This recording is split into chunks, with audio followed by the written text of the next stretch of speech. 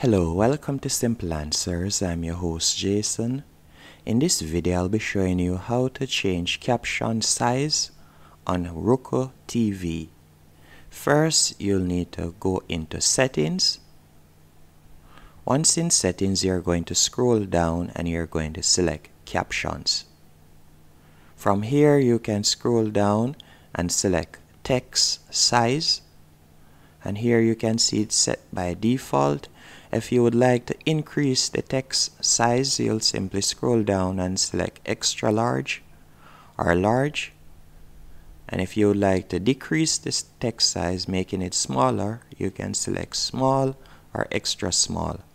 And once you have found one that you like, you'll simply tap OK on the remote, and that's it. That's how to increase or decrease the text or caption size on Hisense Roku TV. Hope you found this video helpful and informative. If you did, be sure to hit the like button and subscribe, and thank you for watching.